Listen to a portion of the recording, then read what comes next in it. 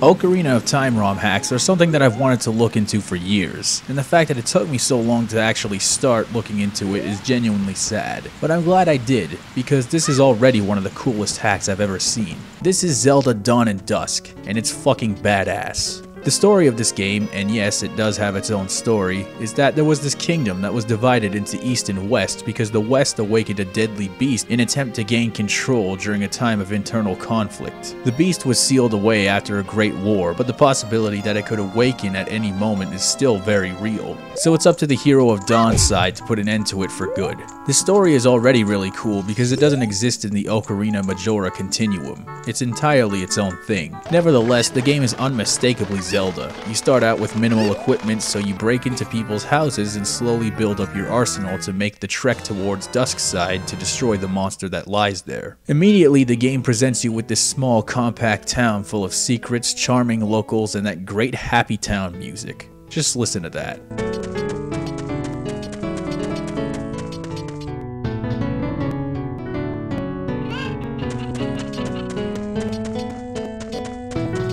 You could just rush right into the danger without fully prepping, but that would be unwise.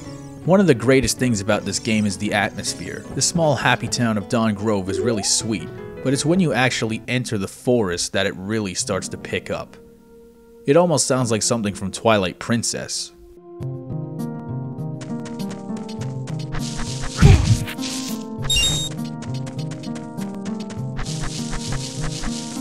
The first thing you'll notice about this game is how compact it is. It rewards observation very well. There are little secrets that you can miss but are rewarding if you don't miss them. And those secrets show up pretty frequently, so keep an eye out. The game has its share of puzzle solving, but it seems more concerned with action and observation.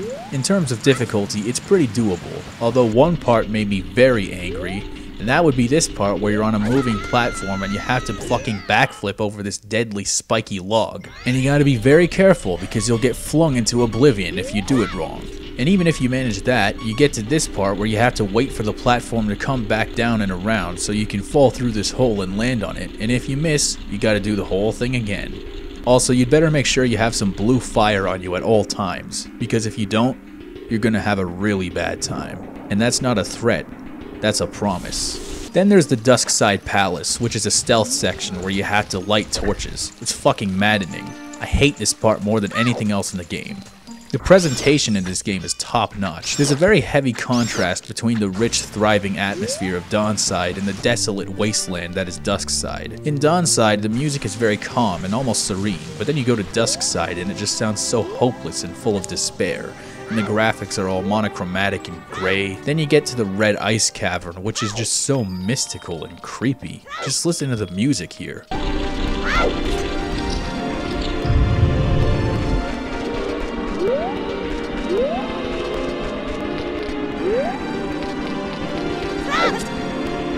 When playing a ROM hack or a mod, I tend to judge its quality against that of the original game, and I found that the best ROM hacks are the ones that are the most authentic. And I must say, this game has a level of quality to it that it could be mistaken for an official Zelda game, if it wasn't for its small size.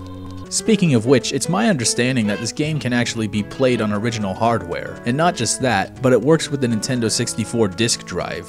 Now, if you don't know what that is, I don't blame you, but it's an extremely rare add-on for the N64 that was only released in Japan. It uses magnetic discs unlike the base N64, and these discs were often used as add-on content or new games entirely. On eBay, they go for well over $1,000.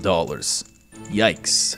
Funny thing is that Nintendo was originally going to make at least one DD expansion for Ocarina of Time, but sadly that never happened because the DD was a commercial failure.